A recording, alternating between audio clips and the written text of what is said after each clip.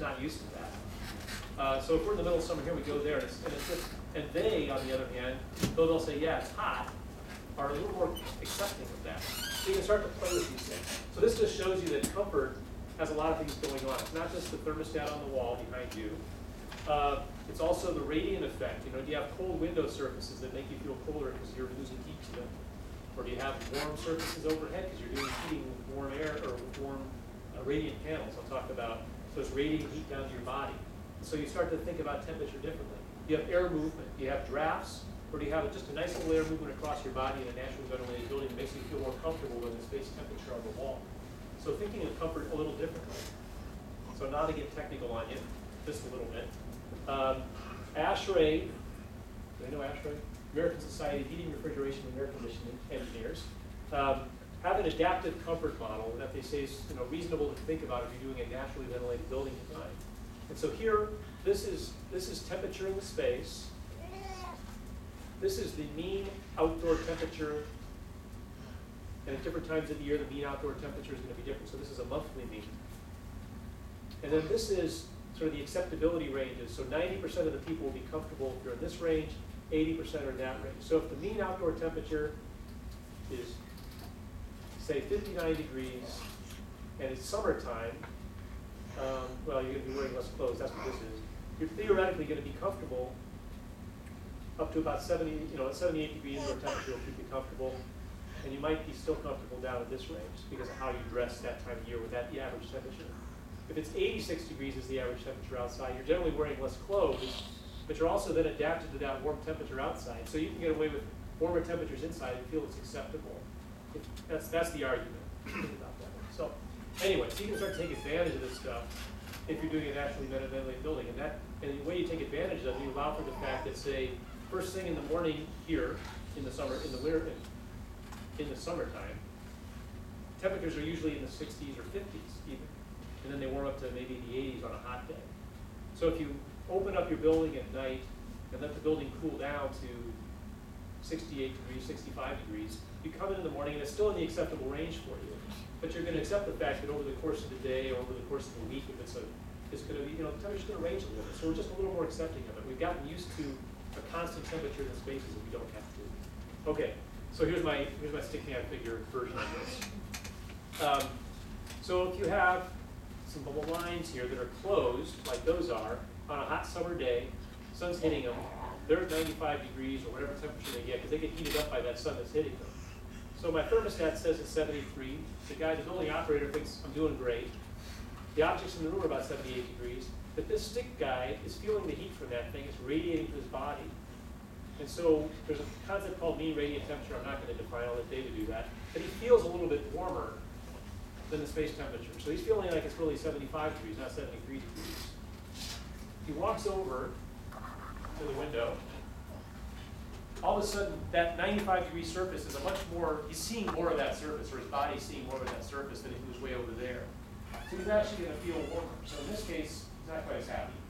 It's about 79 degrees in terms of how he feels it. So from a comfort perspective, you might be calling the guy up and saying, hey, turn the thermostat down. All of a sudden, you're using more energy because he's turning the thermostat down. He says, wait a minute, 73 degrees, why does this guy need it cooler? Of course, you open up the blinds, sunlight comes in and hits you, and then you really feel warm. And we're talking about what's called operative temperature, okay? So 73 degrees on the thermostat, the resultant or operative temperature, how you feel is a lot warmer in that case. So what's the cure? There's a cure. All of a sudden, you can block that sun, you can block it outside the building. 73 feels like 73. Everyone's happier, or happier. All right, so this is one of the buildings I was talking about, it's 100% capacity cooled, and I'm going to tie this in with net zero now. So there's a database out there, the CBEX database, Commercial Building Energy Consumption Survey. This is information on existing buildings and how they actually perform. It dates back to 2003 now, and I won't get into reasons for why it's so low, but that's the baseline people are using, by which they're looking at energy for different types of building types. So you can go into that and get a baseline for different types of building types and for different occupancies and say, this is what a typical building in Seattle or Bothell does. And so doing that, 85 kBTUs per square foot per year is what would be the target point. Code at the time the building was designed, if you use that ASHRAE model and just sort of take what you come out of it and assume it's right, is about 62. This one was designed for 40. If you look at the building, the entire interior is a big courtyard, so it's perfectly suited for cross ventilation. It's perfectly suited for bringing natural light in. Not so great from the standpoint of heating, because it's got lots of glazing things. So now here's the question: could this building be net zero energy? Anyone want to venture a guess? It could be made to be net zero. I want to say yeah. Okay, well, that's anyone got any other thoughts? I don't think you're going to have enough room. Okay. You came in late, right? Okay, so you're on the right track. Yeah. You don't have enough roof area to put all the renewable energy you need to offset that much energy use. So this building, which is a great building, won lots of awards, people love it to be in it. You know, unless PV gets a lot more efficient or they find ways to further reduce energy in space, which they've done a lot to already, because of the fact that they've got a fair amount of heating, and because it wasn't designed to be net zero, really couldn't make it. There's another building right now that's being built in Seattle called the Cascadia Center. The Bullitt Foundation did that. And they started with the center atrium, and then they couldn't figure out how to get enough PV on the roof. The atrium went away, and so their EUI that they're targeting on their building is 16. So that's very distant. So all right. So when you look at natural ventilation from the standpoint of all this, this might be a concept of how it looks. You've got operable windows and maybe some operable louvers that often open automatically to provide a little fresh air if you forget to open the windows. And then you have some kind of efficient way of heating. In this case, I'm showing a radiant floor. And that hot air rises, and so you want to get it out. So you might do something like have a chimney or something, and you can do pretty good with this. But from the net zero energy standpoint, there is an issue with this. We are a heating dominated climate. If you leave the windows open, what are you heating? The outside. You're heating the outside, right? So for Z-Home, yeah, exactly. Yeah, your dad was absolutely right. So for Z-Home, we are not, cooling and that kind of stuff isn't really a consideration around here at home, so there's no air conditioning going in anyway, so it's by definition. So we did design it to try to mitigate some of the peak solar gains coming in and some strategies like that. But we've gone with this kind of a strategy to provide minimum ventilation in the wintertime. So and this is what's called a heat recovery ventilator. And basically it hooks up to all your exhausts, and then it has an intake for bringing air in. So as your bathroom exhaust runs, fresh air comes in, and there's a heat exchange between the two to recover heat. So we've actually found, so that's a fan running, right? So the fan takes energy to do that. We found that in this case, because of how much heating we do here, it's actually more efficient to put a heat recovery ventilator in terms of total energy, even though you take a penalty for having a fan running instead of just open windows, because the energy you recover from the exhaust air going out. All right, that's kind of the active strategy, but that's kind of the passive picture. I didn't talk about daylighting much. What I'll say about daylighting is that when you start to look at daylighting, it's just, look at your glazing percentages. You need to have somebody who knows how to do analysis properly of daylighting strategies and think about the visual comfort as well. If you just bring light into the space, it can create glare, it can create problems as well. So doing good daylighting is actually difficult. And I know this is what you guys are about, but I could do our class on daylighting, but don't have any time for that today. And I'm not a daylight specialist. So active strategies. So now we say, all right, so we reduced our load, insulation, looking at how much windows we've got, those kinds of things. And I got one other, I'm going to talk about those more here in a few minutes. What are the moving parts? What are the fun parts? What are the engineers' parts that are going to make this happen for you? So again, that same study, I like to use as a kind of a grounding point from New Buildings Institute. So this is looking at, what makes a difference when you're looking at HVAC or heat ventilating air conditioning. Again, the 0 point, so in the code, this color's wrong. What? Green means better. Orange, not so good, or if you see that as orange. And so what moves the strategy the most? What's most important? Number one is the system you pick. So if you're picking an efficient HVAC system, or not an efficient HVAC system, it can move the energy or the needle a bit. Interestingly, the second kind of biggest factor here is sizing. And I think that's probably, that's not going to be where you guys are going, but just to give you the idea about this. Does anyone own a home? Got one person own, a couple people own homes. All right. So at some point in time, I don't know what kind of heating system you have, it may break down, and you may need to get a new one. And the contractor may come in and say, and he's got, well, you have 30,000 BTU heater here. Let's make sure you're really set up. We'll put a 50,000 BTU in there to replace it, just because you don't want to ever have any problems, right? And you might say, oh, that's a good idea, more heat, right? Great. Well, he's getting more money for that, but you're also getting a system that's not going to run as efficiently. Because if it's sized for 50,000 BTUs and you got a 30,000 or 25,000 BTU per hour load for cooling or whatever it is, you got equipment that's going to cycle more. Unless it can modulate down and run at a low load position, it's going to be on and off, on and off, on and off, and it isn't going to run as efficiently. So what we call right sizing your equipment becomes important if you can do it. And so, you know, if you had a home and you needed to replace your heating or cooling systems, and let's say you can almost be sure that what you've got in there right now is probably more than you need to do heating in terms of the capacity of a furnace. So you might even challenge the guys to go down a size, because it's better to run something a lot rather than have it cycle on and off. It also affects the service life, how long your equipment's going to last. If it goes on and off a lot, it won't last as many years either. Yeah. I wanted just to make sure that we did do a lot on HVAC system sizing, distribution, layout, Great. and all that Great. stuff. Just to give some context for it. No, that's fine. Is there anything you want to add based on what I said? No, Yeah. that's good. I know you don't know a few of the people here. That's why I was trying. Oh, that's right. Those guys. They're guys. the computer people. Yeah. Yeah. I'm like, Right. wow, you guys are just So heat recovery, which we're using on Z-Home, makes a difference. Your distribution system, you know, and I'll talk about that in a second here, and some other things. So referencing something like this can be helpful, again, to know where you really should be spending your time. So this is an image I like to use. When you talk about a building like this size of a building, you're going to have almost 9 times out of 10 if you're in the United States, maybe 100 times, 99 out of 100 times, a forced air system delivering heating, ventilation, and cooling all through that diffuser up there. It takes more energy to deliver energy to a space, or deliver heating and cooling to a space, air, than it does with water. So this is just kind of intuitively, water carries more heat capacitance in it, or cooling capacitance in it. So if you can actually decouple ventilation for air quality from your heating and cooling, there's an advantage to doing that in a building like this. And so in this case, it takes a lot less power and a little tiny pump to move, let's say, the amount of heat you need to heat this space relative to the amount of fan power it would take to do this. So you can get into some interesting strategies. I know you've talked about HVAC systems, so I won't talk a lot about the specific strategies, but the concept, I don't know if this is the term you've used as well. I like to talk about low temperature heating systems and high temperature cooling hydronic systems. Yeah, I've actually used that phrase. So I'll talk about what that means very briefly for the HVAC people on this side of the room, and I'll make it more relevant in a second for everyone else. If you're providing cooling in a large building, a lot of times the way you do it is you use what's called a water chiller.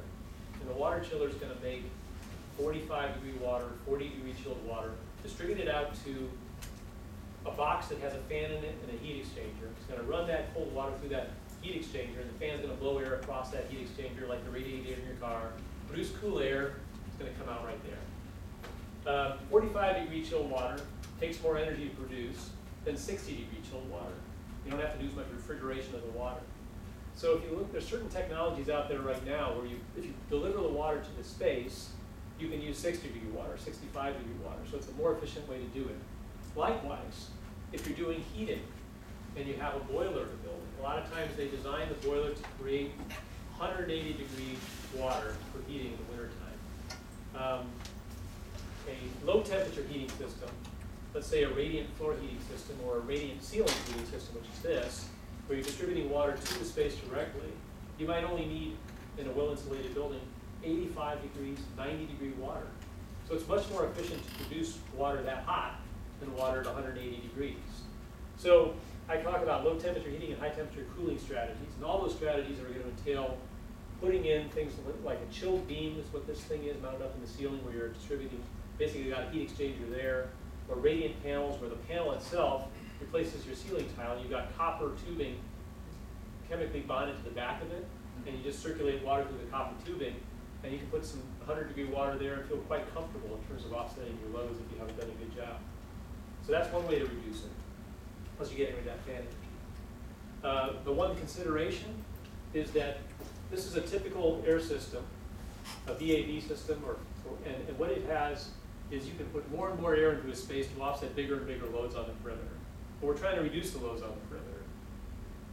A radiant ceiling panel only can do so much for you because you can only put so many panels in to cover so much cooling, then you run out of real estate. So the more efficient strategies like chilled beams, chilled filled ceilings where you're using hydronic rather than forced air, their peak heating, cooling capacity is less than the cooling capacity of a big fan because you can just put more and more air into the space. So if you're doing an integrated design for a high performance building or a Z-home building, and you've done your job on the envelope to make the load less, all of a sudden you can use a more efficient system. So in order to enable a more efficient HVAC system, you need to do a better job around the perimeter, and then you can do it. You can do it more cost effectively. All right, I'm going to move right on here. So integrated facade design for performance, just to give you the idea. Might go into doing too deep on some of this stuff with these guys. Oh, are you guys following most of this? I didn't even cover a lot of this stuff, actually. He's got his head a lot over here. I just want to make sure. Okay, all right. These are the things you have to think about. So we talked about getting the loads down to do this. The other thing, if you get those perimeter loads down, we showed the little stick man before with the sun coming in. You can offset those kind of things. People are going to be more comfortable. So a thermal analysis of the perimeter to determine what shading might be needed or what strategies might be needed to make sure that people standing by the windows or working by the windows are comfortable more, as well as to reduce those peak loads so you can use those high performance strategies. And then if you're going to do that, you're going to need to do some shading analysis to know when the sun is where it's at.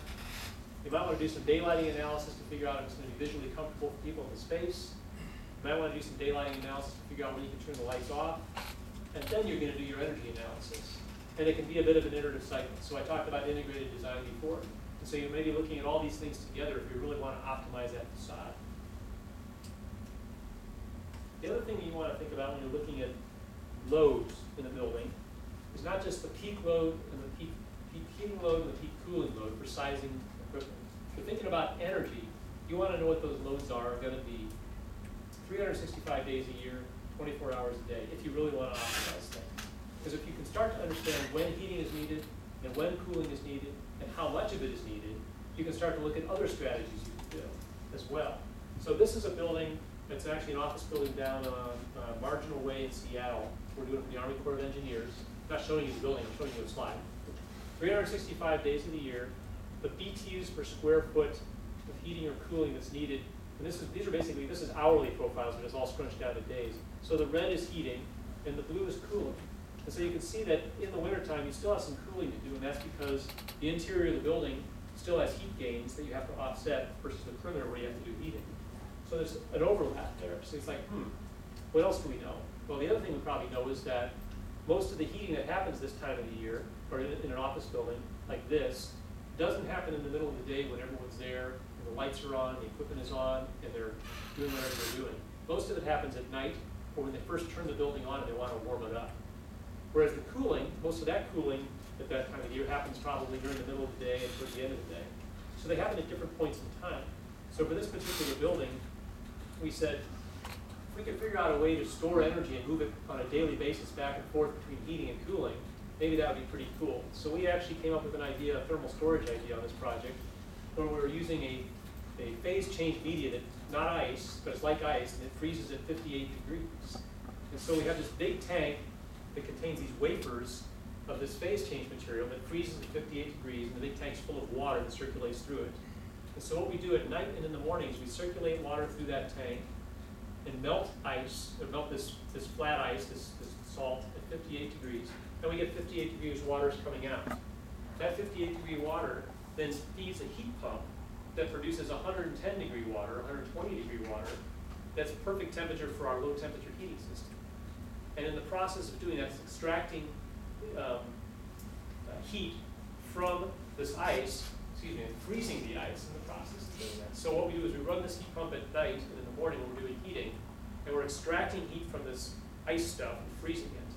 Then during the daytime, we got this tank, and it's full of these wafers that contain this ice, 58 degrees melts, and we circulate water through that tank, and we get 58 degree water, which is the perfect temperature for cooling in the interior of the building. And so we don't turn off our boilers, we don't need boilers, we're using this heat pump, and it's only because we understand when the loads are that we can do that strategy. There's a few other things in here too, but that's the concept. What's that? That's pretty cool. Yeah. All right, Z-Home. Let's take it back to the Z-Home project now. By the way, your pizza should be here. Let's see it. You guys want to grab your pizza? It's warm still, maybe. We can take a break. It'll stay warm for a while. No, go ahead. Go ahead. Get your come back? Is that how you do it? I don't know, I think so. We usually have pizza right after the speaking. We kind of break out, have pizza, and Well, talk. actually, this is a breaking point. I'm going to call it a breaking point, because that's not a ways to go. So why don't you guys grab Take a pizza, little break. take a little break. I can go 20 or half an hour more, or a little more than that, even, so just do that.